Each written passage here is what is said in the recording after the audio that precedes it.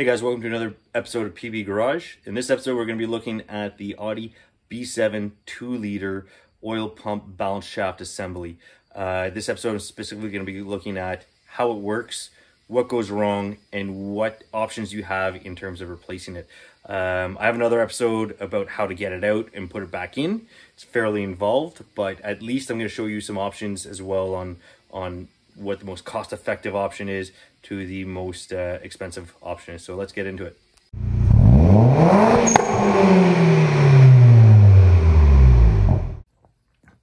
So here's some of the carnage that comes with removing one of these oil pump balance shaft assemblies.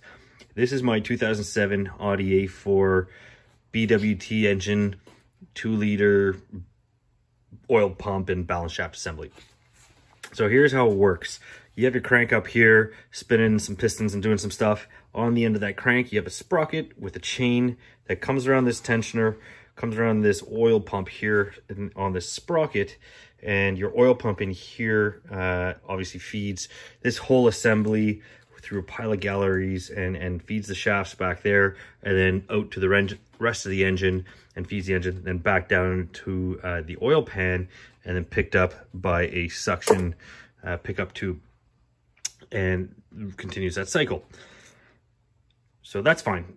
That chain continues around to this next sprocket, which is for your balance shaft assemblies. So this sprocket is connected to a shaft, connected to a gear, another gear, shaft, gear, another gear, two other shafts. And these are actually disconnected here in the middle. They're not connected at all. That's why it kind of loops around, so that way you can feed these two shafts, which have the balance shafts on the end of them. So these balance shafts are to counter the inherent vibrations that a 4-banger happens to have. So here's how mine failed, and I don't think it's attributed to oil or lack of oil changes, because this casing looks pretty clean, and I think it really comes down to just a design flaw, to be honest. So when I was driving around at operating temperature from about 800 to about 1900 RPM, I'd lose oil pressure, the red light would come on, and as long as I had the RPM above 2000, everything was fine. After a little while of driving, it started to make a little bit of noise, whether it be at idle or driving around at any RPM. And I used a stethoscope to check the engine bracket, or just poke around the motor. And on the engine bracket, I could really hear something screaming at the bottom of the engine, leading me to believe that it was this. So upon removing it, you can see already just how far off this guy is. This guy does not want to do that.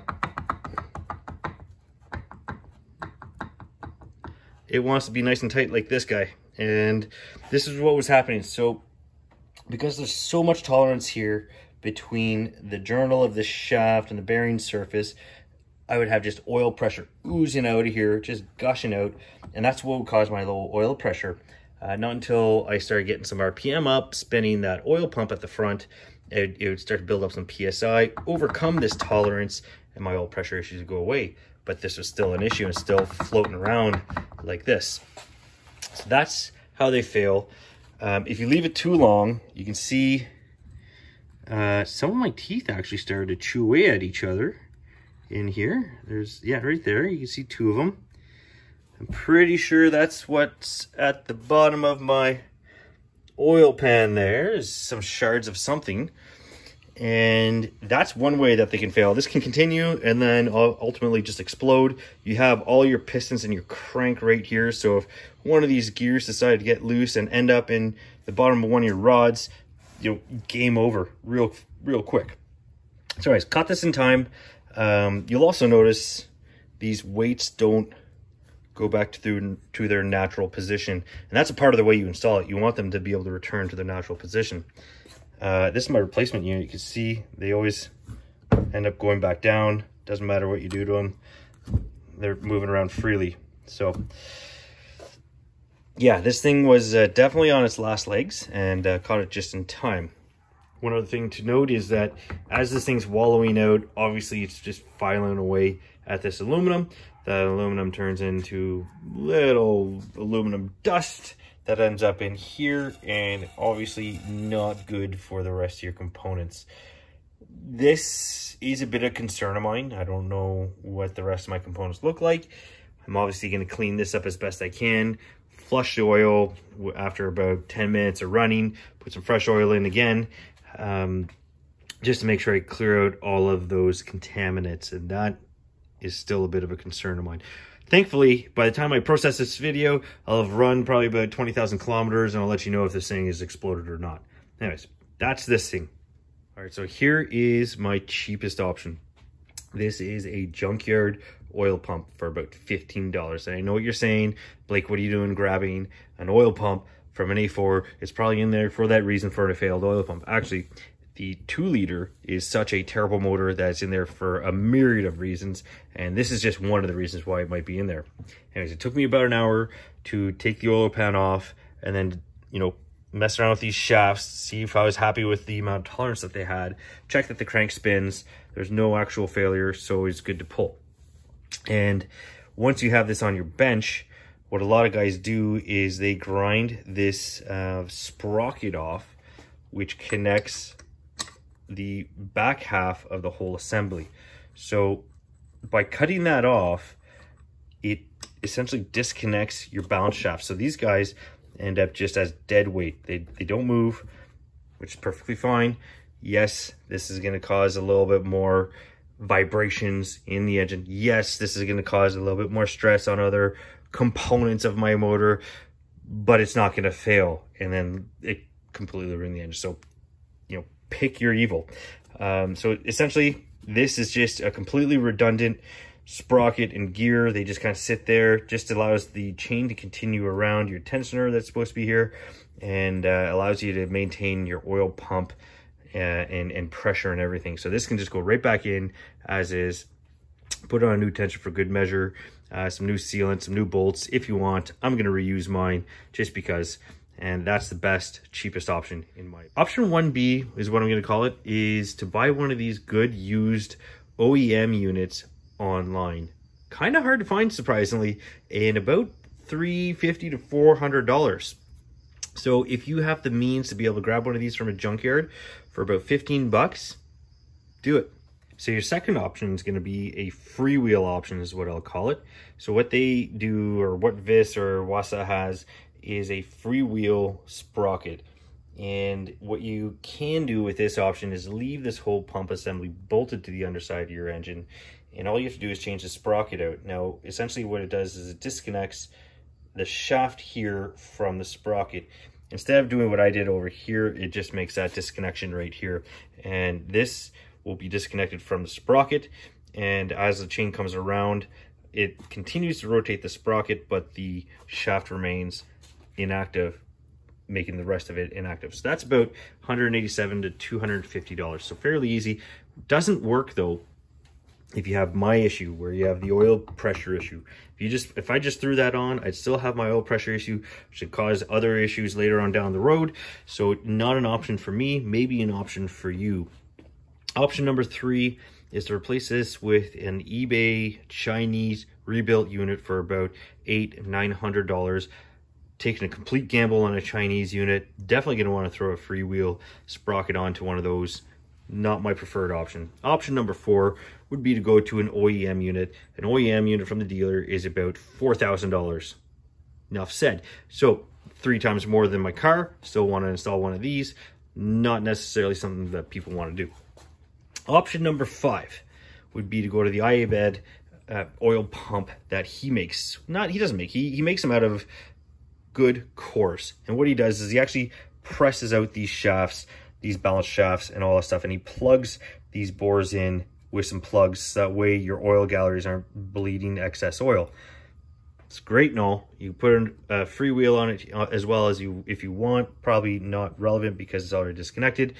But the problem is that he will only accept good cores. So he wouldn't accept mine if I had to return it. Therefore, it's still a $900 option for me. And I couldn't even find one available for sale. The listings are there, back ordered forever, so not really much of an option at this point in time. So the 6th option would be what a lot of guys try to gravitate towards, and that's going backwards to the 1.8T oil pump assembly. So the 1.8 predecessor to this engine, the 2-liter, the 1.8 never had ballast shaft assemblies. They never had vibration issues to begin with. I don't know why they introduced all this nonsense. Anyways, besides the point, 1.8 oil pump. It's about the size of my fist. It replaces all of this assembly. You gain about 2 quarts of oil by deleting all this and just putting that little 1.8 oil pump. That's good for up to about 400,000 kilometers. It's a great solution. I love it. I definitely wanted to do it. The problem is that there's a lot of other things you need to consider. 1.8 oil pump, you need to drill and thread tap your blocks. That way you can mount it properly. The 1.8T oil pump also has a different tensioner, so you have to drill and tap your block to install that tensioner. It doesn't have a second gear over here. It just has one gear here for the 1.8T oil pump, and what that does is that you need a shorter chain and a different sprocket off your crank. To get to that sprocket, you have to take your harmonic balancer off. You have to take your timing chain cog off. You have to then pull your sprocket off the crank and press on another one. You can do it with the crank in the car, some heat applied here and there, and hammer it on, whatever it is, but you're still into a timing belt. You're doing your water pump because you're in there and all that stuff. You're into a service position. There's a pile of additional work just to get there. You're not done yet. By removing this whole assembly and putting the 1.8 into it, you have your oil pressure regulator feed here that disappears. The 1.8T doesn't have the oil pressure regulator located in the actual pump. It's located in the oil filter housing adapter over here. So you can't just grab a 1.8 oil filter adapter and bolt it onto your 2-liter. You have to get a 2-liter to 1.8T liter oil filter housing adapter, custom made, about $400, and then you can bolt up a 1.8 liter oil filter housing adapter that has a pressure regulator in it. Some guys say you have to maybe shim it. Sometimes you don't. I don't know. You get to use 1.8 liter oil, large oil capacity oil filters, which is great. More oil, and there's a pile of additional oil. And then your PCV valve system, you also have to adjust. That way you can mate it from your 1.8T PCV system to your 2-liter PVC system. You also have a supply or return feed. I'm not too sure. There's not enough information out there that you have to block. One of these two you have to block so you don't have excessive oil pressure loss. At the end of all that, some guys still report low or high oil pressure issues. Now, some guys manage to successfully do it, but there doesn't seem to be a definitive answer on what the exact equation is. There's a kits out there for $1,200, maybe $1,500, depending on the day and the exchange rate and all that stuff. But for me, there's just too many variables to consider making a swap like this.